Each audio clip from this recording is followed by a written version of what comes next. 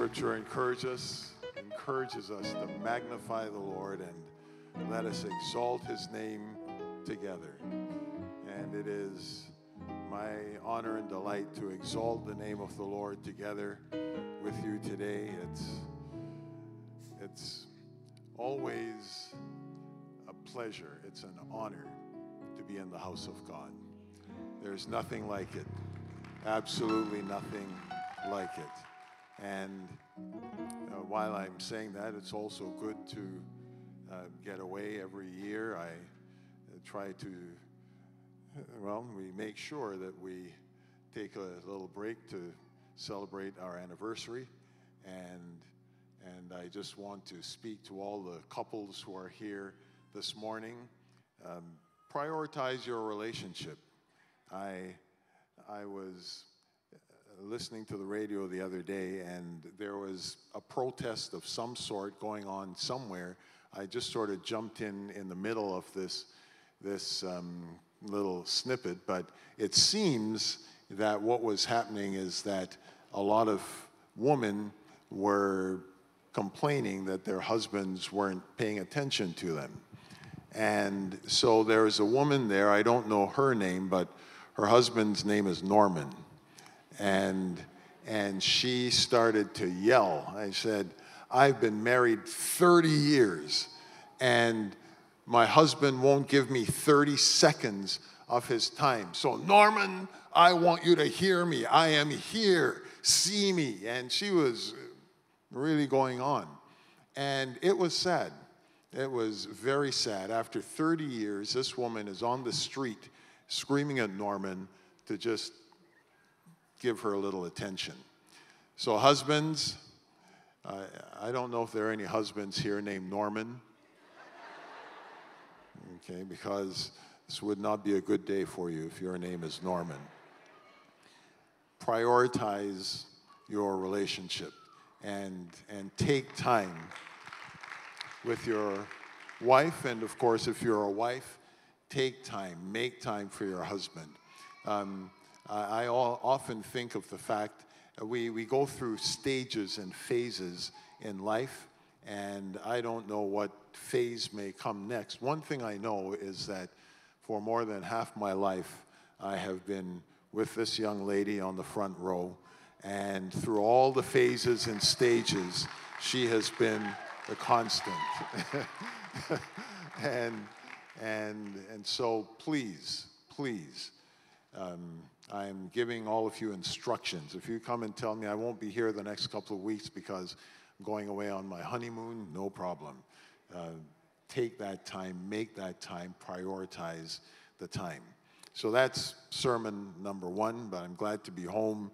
I am glad to be at Faith Sanctuary. Whether I'm glad to be back in Toronto, I was in a much nicer place last week.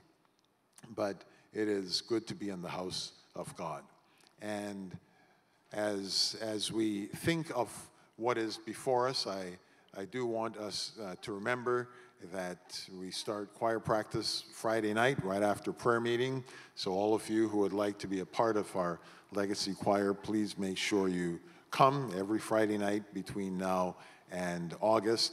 Things are coming into place very nicely, and we are looking forward to a wonderful time in the presence of the Lord. I would like us to stand together and read a scripture, Psalm 46, and you can, if you don't have it, have your Bible with you or your phone. It'll be up on the screen. I'd like us to read this together. And we'll be reading the whole psalm, Psalm 46.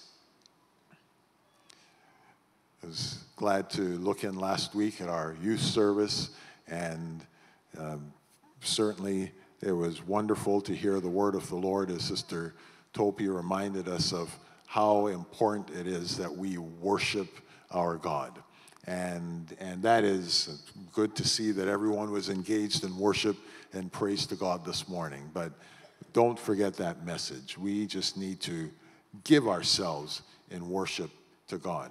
Are you ready? Psalm 46. God is our refuge and strength, a very present help in trouble. Therefore will not we fear, though the earth be removed, and though the mountains be carried into the midst of the sea, though the waters thereof roar and be troubled, though the mountains shake with the swelling thereof. Selah. Now I know we usually pass over that word, but there are 3 Selahs in this chapter, and they're there for a reason. We are not exactly sure what it means, but it seems that it was just a musical rest or a pause of some sort. And so after making these statements, we have this Selah. So we just take a little rest. Verse 4. There is a river, the streams whereof shall make glad the city of God, the holy place of the tabernacles of the Most High. God is in the midst of her. She shall not be moved. God shall help her, and that right early. The heathen raged, the kingdoms were moved. He uttered his voice, the earth melted. The Lord of hosts is with us. The God of Jacob is our refuge. Selah. Come, behold the works of the Lord, what desolations he hath made in the earth. He maketh wars to cease unto the end of the earth.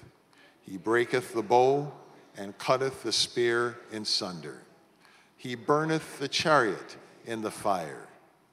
Be still and know that I am God. I will be exalted among the heathen. I will be exalted in the earth. The Lord of hosts is with us. The God of Jacob is our refuge. Selah.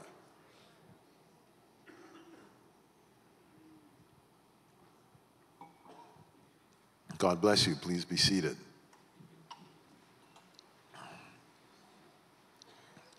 When the Lord delivered Israel out of Egypt, it was preceded by the most catastrophic event in Egypt's history. All the plagues that God had sent to propel Pharaoh to let his people go didn't seem to work, but this last one did.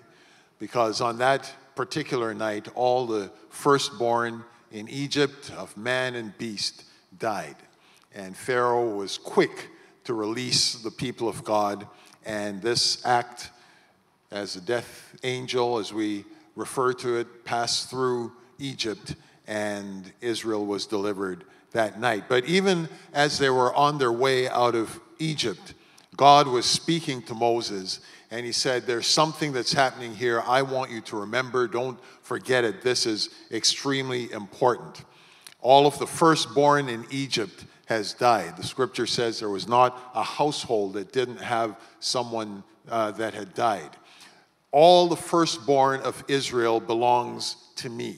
And so God gave him instructions in Exodus 13, very clear. I want the firstborn to be mine. So when a child was born, a firstborn child, the parent would go to the priest and they would take a price of redemption. They would not kill that firstborn child, but they would pay a fee, so to speak.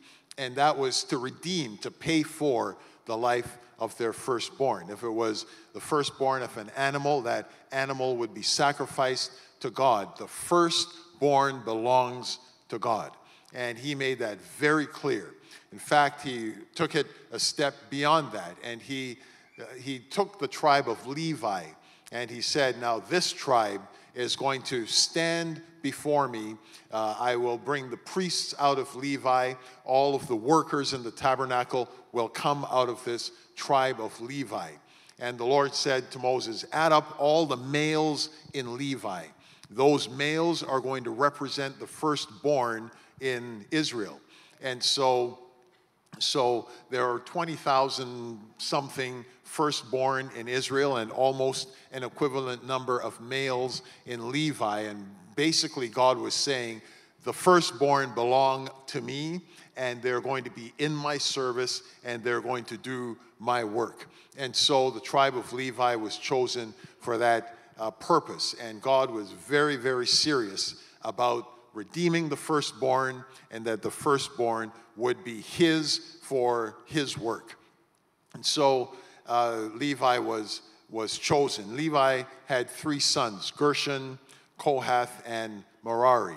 And as Moses apportioned the duties for the service of the tabernacle, the sons of Kohath, the Kohathites, were given the responsibility to carry the ark, the table, the lampstand, the altars. The ark, of course, was covered by the veil of the temple. They carried that and all the utensils that were used in the sanctuary. And you read about that in Numbers chapter 3. I'm just sort of racing through this. You will need to just take the time to go through this on your own to get all the information you would like. These Kohathites literally carried the symbol of God's presence as Israel traveled through the wilderness to the promised land. Now, one of Kohath's grandsons was named Korah, and Korah had 3 friends from another tribe, the tribe of Reuben, Dathan, Abiram, and On. And so these friends were his, and let me just say, it's interesting to see the people who people choose to be their friends. My wife's grandmother always had this phrase, "Show me your friends and I'll tell you who you are." And that is absolutely true. The people that you choose to be close to you say something about you.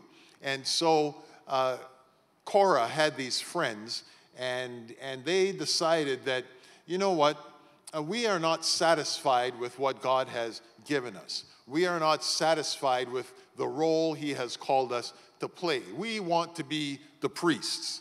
And so Korah, along with these Reubenites who had absolutely no calling or consecration to be a part of God's work and his ministry, they got 250 others, and they came before Moses, and they had their agenda set, that they were somehow going to become priests. And so I'm just going to refer you to Numbers 16, and I'm going to read from verse 8 to verse 11. This is what Moses said in response to this group that came to see him to usurp the priesthood from Aaron. He said, "Hear now, you sons of Levi. Is it a small thing to you that the God of Israel has separated you from the congregation of Israel to bring you near to himself, to do the work of the tabernacle of the Lord, and to stand before the congregation to serve them, and that he has brought you near to himself, you and all your brethren, the sons of Levi, with you? And are you seeking the priesthood also? Therefore, you and all your company are gathered together against the Lord. And what is Aaron that you complain against him?" So they came. There are a couple of phrases that, or a phrase that's repeated a couple of times in this passage that I think are very important.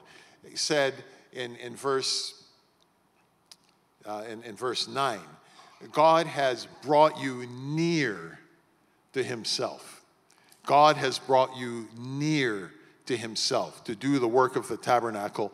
And in verse 10, he repeats it. He has brought you near to himself, you and all your brethren, the sons of Levi. And so this really sparked something in my mind as I read this a little while ago. God had chosen Kohath and his descendants to come close to serve him. In fact, this was of such importance that God said, "I'm not giving you an inheritance of land." All the other tribes got land that they would farm and work and build their houses, but God said, "No, Levi, you belong to me. You are going to be near to me. You are going to be engaged and involved in my service. I want you that close. When they camped right by the tabernacle. They were right there.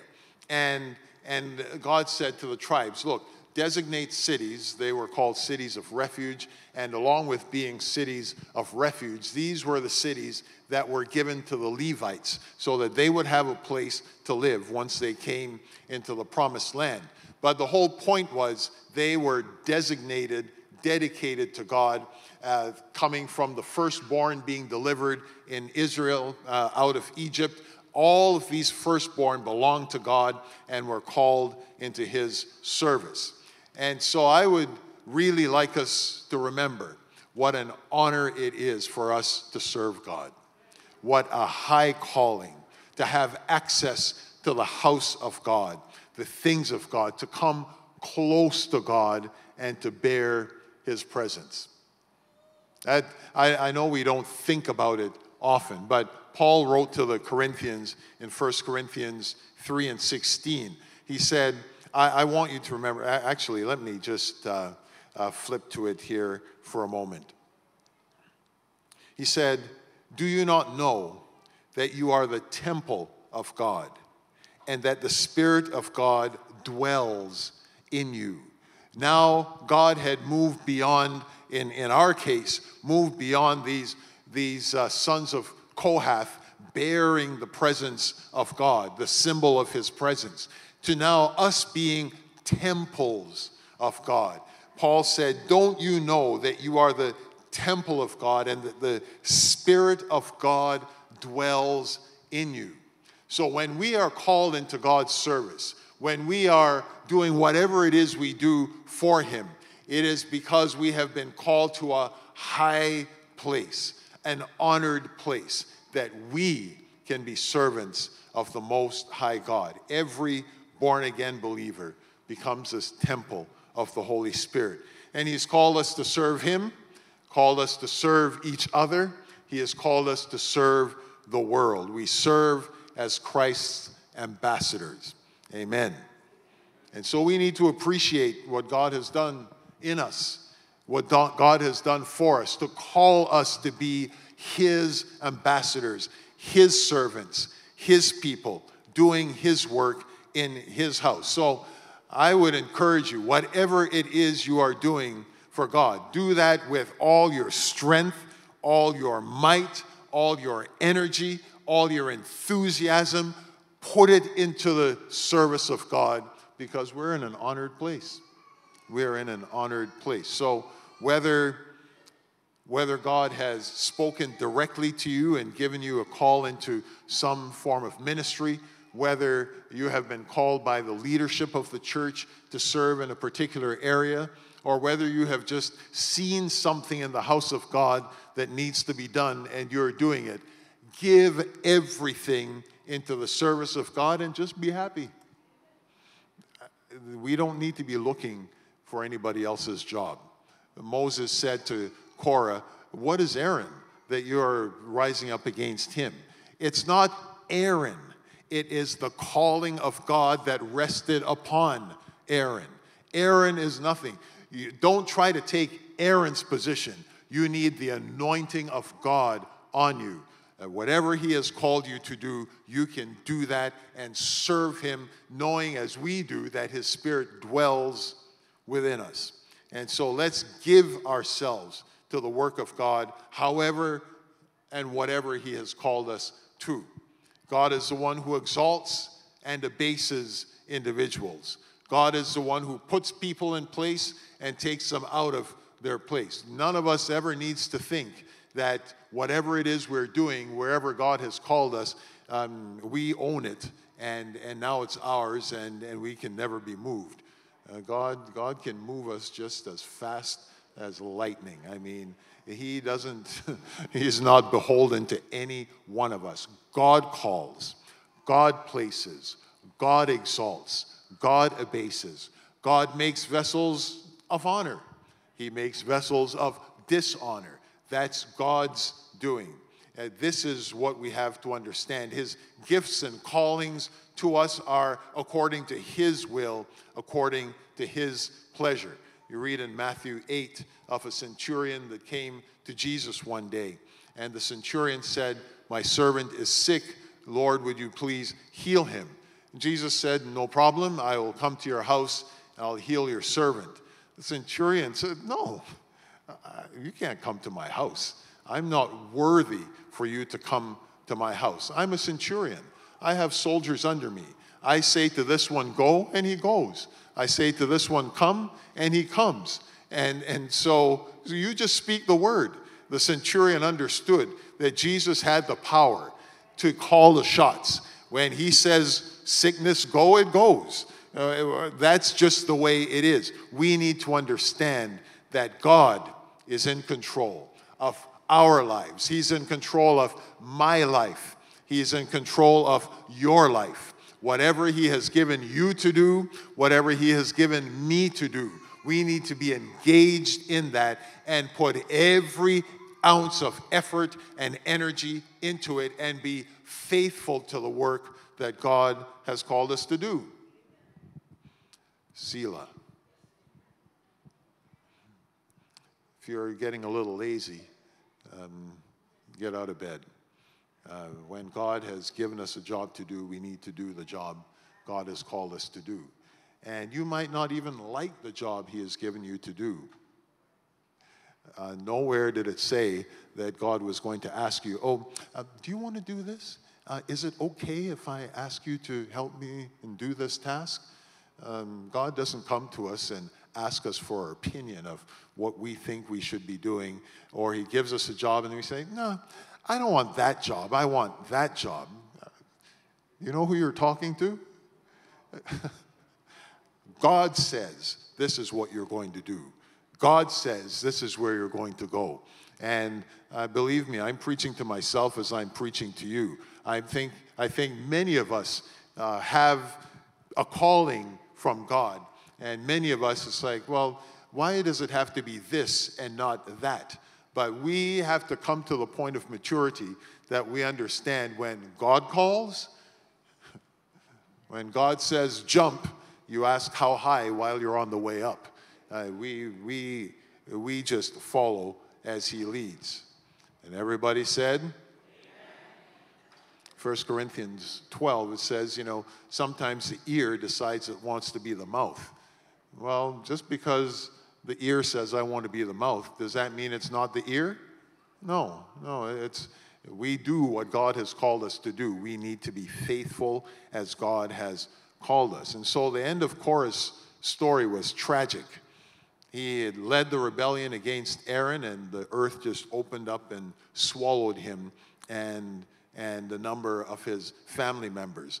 The sons of Korah, however, were spared, as Numbers 26 and 11 tells us. And thankfully, their story ended up better than Korah's. So when we get to the book of Psalms, there are two series of Psalms written by or for, depending on the translation you read, by the sons of Korah. Psalm 42 through 49. Now, Psalm 43 doesn't say by the sons of Korah, but as you read 42, 43 is in exactly the same mode. It just seems like a flow through and follow through. So Psalms 42 to 49, and then Psalms 84, 85, 87, and 88. So these Psalms were not attributed to the sons of Kohath, even though Kohath is the one that really was the leader of this family that Moses had called. These are called Psalms of the sons of Korah. And it seems to me they were designated this way because the Korahites wanted to let everybody know, you know what, we didn't come from the best background, and our father really acted in a very ungodly way and ended up dead. But we do want you to know that we have learned something from this. We have come a long way from that. And here we are today, and we have some things that we want to tell you, things we want to say to you. We are serving God as we have been called to serve him. We are happy to serve God the way he has called us. And we're not rebelling. We're not fighting. We're done with all of that. We really are in a place where we want to tell you some things that you need to hear about this God that we serve. And so when we look at it, we say, well, what is it that the Korahites wanted to tell us? If we go to Psalm 42, the start of this first series of Psalms, just see if you recognize any of these verses that the sons of Korah wrote. As the hart panteth after the water brooks, so panteth my soul after thee, O God. My soul thirsteth for God, for the living God. Anybody ever heard that? Sons of Korah. Verse 11 in the same chapter. Why art thou cast down, O my soul? And why art thou disquieted within me?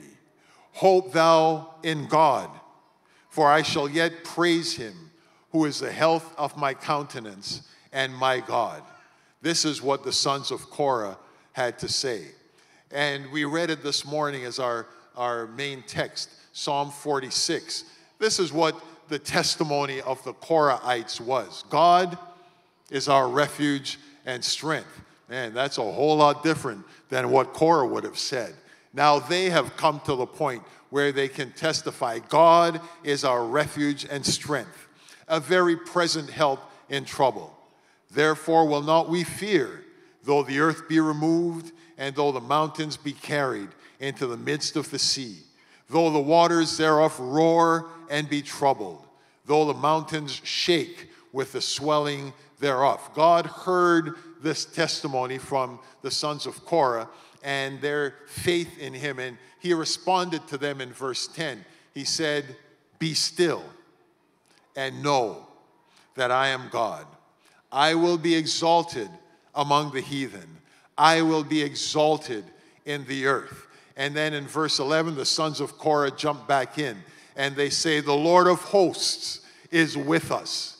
The God of Jacob is our refuge. That's a whole different story than Korah and his 253 friends coming to say, God, you know, we're not happy. We have to have this, that, and the other.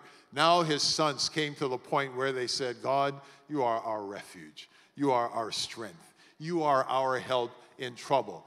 God responded to them and said, be still and know that I am God. I am your God. And they said, yes, Lord, the Lord of hosts is with us. The God of Jacob is our refuge. See if you recognize these verses from Psalm 47. Oh, clap your hands, all ye people. Shout unto God with the voice of triumph. For the Lord Most High is terrible. Also translated, awesome. Our God is an awesome God. He is a great king over all the earth. Have you heard verse 6? Sing praises to God. Sing praises. Sing praises to our King. Sing praises. For God is the King of all the earth. Sing praises with understanding. That's what the sons of Korah had to say. Psalm 48, verse 1. Great is the Lord, and greatly to be praised in the city of our God, in the mountain of his holiness. Beautiful for situation. The joy of the whole earth is Mount Zion on the sides of the north, the city of the great King. We sing that to this day, the sons of Korah, giving worship to God. Just happy to be serving him. Just happy to be worshiping him. Just glad that God has called them close to himself. We jump to the next series of Psalms in Psalm 84. It says, how amiable are thy tabernacles, O Lord of hosts. My soul longeth, yea, even fainteth, for the courts of the Lord. My heart and my flesh crieth out for the living God. Blessed are they that dwell in thy house. They will be still praising thee. We sang this morning, my hallelujah belongs to you. I'm coming to your house, God, and I'm going to give you my praise. Whatever I can say, the fruit of my lips, my hallelujah belongs to you. Blessed are they that dwell in thy house. They will still be praising thee. Jump down to verse 9. Behold, O God, our shield, and look upon the face of thine anointed.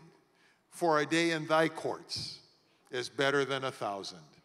I had rather be a doorkeeper in the house of my God than to dwell in the tents of wickedness. For the Lord God is a sun and shield. The Lord will give grace and glory. No good thing will he withhold from them that walk uprightly. O Lord of hosts, blessed is the man that trusteth in thee. You heard these verses before? Sons of Korah. It doesn't matter where you're coming from and what your background is. You can come to the place where you say, God, I am honored that you would have chosen me, that you called me, and whatever my family has done, whatever the past may have been, here I am to worship. Here I am to bow down. Here I am to say that you are my God. God is my refuge and strength. Amen. Amen. Psalm 85 tells us that God has forgiven the iniquity of his people and covered their sin. And even so, the sons of Korah pray, Lord, show us your mercy. Grant us your salvation. Psalm 88 is a long psalm that talks about the agony and the despair and the anxiety that one of these sons was going through, but he is crying out to God in faith. We get to these points, but these writings of the sons of Korah help us. So we understand we cannot engage ourselves in fighting against God, the will of God, the call of God, the plan of God, his worship. No. We thank God that he has called us into his house. Thank God that he has called us into his service. Thank God that he allows us to be in his presence, that we can lift holy hands in the presence of the Lord. That like the sons of Korah, the sons of Kohath, we can bear the presence of God in this world. We are a blessed people. We are a blessed people.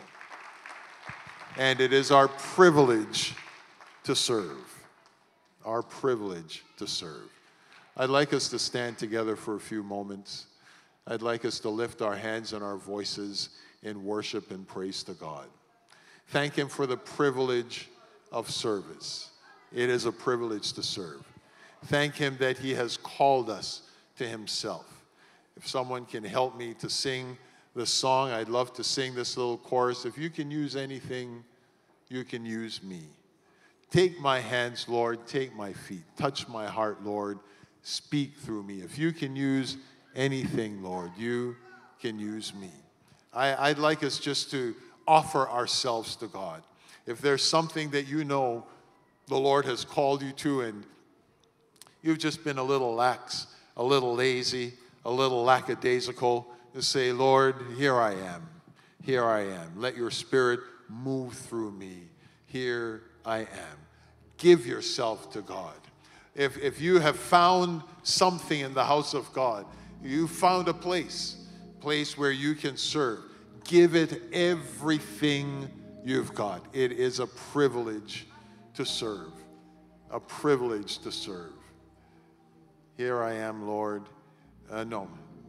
If you can use anything, you can use me. Can you help me? If you can use anything, Lord, you can use me. If you can use anything, Lord, you can use me.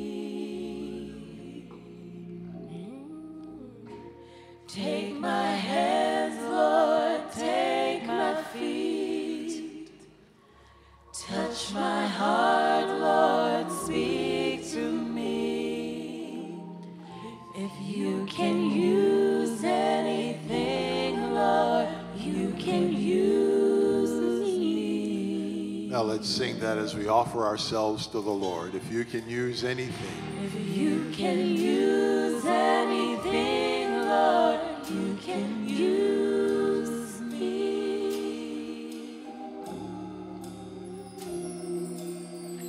If you can use anything, Lord, you can use me. Take my hands, Lord, take my feet. Touch my heart, Lord, speak through me. If you can use anything, Lord, you can use me. It is a powerful concept that God would call us to be laborers together with him. We know that God can do anything. God has no restrictions. There's nothing that holds him back of anything that he chooses to do. But he chooses, he desires, he wills to use us to be laborers together with him. It is a privilege to serve. It is a privilege to serve. And so we need to thank God for this. We're going to transition into our communion service, and as we do that, we are again looking at a situation where the Lord Jesus came not to be served, but to serve. In his mind, it was a privilege to serve us, to give himself to us and for us. And I'm going to ask those to come who will be assisting and serving communion today. And as we turn our hearts and our minds away from ourself and our service, I'd like us to remember and think of the fact that we have an example to follow, the example of none other than our Lord Jesus Christ himself, who came as an offering, a sacrifice for sin, who came to give himself, who came to live that life of perfection that we couldn't live, who came to give himself on our behalf. And it is an amazing thing that he came to serve. He came to be what we couldn't be, to do what we could never do. And so I'd like us to pray this morning as we turn our hearts toward our God. Think of what he has done for us. Think of the days that we sat in our homes, our apartments. We could have been on the road somewhere, just in a park, walking and thinking of how desperately we need God. Some of us have looked at our lives and realized that we have nothing. There are those of us here who just came to that realization that without Christ, I am nothing. I have nothing of value. There is nothing that I have to offer to myself, my family, this world, nothing without him. But Jesus came, and he came to serve. He came and took my place. He lived the life I should have lived. I really am thankful, because if you look at your life and you think of what the dreams are that you had for yourself, and you say, well, how much of that have I actually accomplished? If you look at the things you could have done or should have done, and you weigh that against the reality of what you have done, say, I have a long, long way to go. But thank God, it's not up to us. Jesus paid it all. All to him I owe. Sin had left a crimson stain, but he washed it white as snow. And in the freedom, in the liberty of our salvation, we can live, we can work, we can love, we can go forward in Jesus' name. Lord, we are so thankful to you that you have come to give us life, and that more abundantly. You have come to show us that we really don't need to be concerned about perfection in and of ourselves, because we had ruined that opportunity from infancy. But God, you came and made the way that we can exit this world of darkness and sin and enter into your kingdom of light, purity, holiness, into your presence. You paid the price for that to happen. You redeemed us. Even as the firstborn were redeemed that we spoke about today, you came to redeem every one of us without reservation, not just firstborn who had privileges and honored positions, but every one of us has been redeemed, not with corruptible things like silver and gold, but with the precious blood of our Lord and Savior, Jesus Christ. We thank you, Lord. We thank you. We use the feeble words that we have available to us as human beings to say thank you. But beyond these words, Lord, I pray that as you look into our hearts, you will see that truly from our hearts to the depth of our soul, we are thankful, and we give you honor and glory, worship and praise. Lord, we are coming at this time to share together in the emblems of your broken body and your shed blood. Your body that was broken for us, the stripes that you bore for the healing of the nations, being wounded for our transgressions, bruised for our iniquities. Your broken body that speaks to the chastisement of our peace that was laid upon you, and those stripes you took for the healing of the nations. We thank you for your blood that was shed, the blood of Jesus Christ, the blood that has not lost its power. When we drink of this cup, it reminds us of your blood. And the life is in the blood. Your life was in your blood. And as we drink this cup, we remember your life, that life which we now take into us, so that it is Christ in us, that we truly can be new creatures in you, serving you, worshiping you, having the mind of Christ active in us, the will of God being enacted in our lives.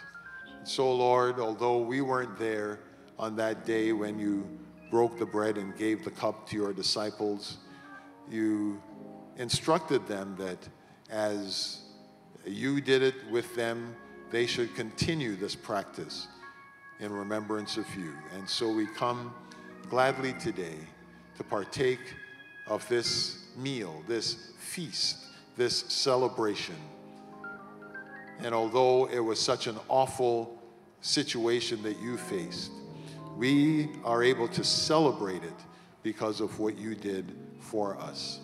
And so bless these emblems, we pray, of your body and your blood, and help us, Lord God, to worship you, to thank you, to be grateful for all you have done, and to receive you into ourselves, that you can give us health and strength and spiritual stamina to walk the path we need to walk, to live the life we need to live, to allow you to continue to rule and reign in our hearts. For these blessings we give you thanks. We give you glory and praise in Jesus' name. In Jesus' name. If you have repented of your sins, been baptized in the name of Jesus Christ, we know that that's a situation the apostles were in, and Jesus served them his body and his blood. You are free to come, not because you're perfect and not because you deserve to, but because Jesus has opened the door to us.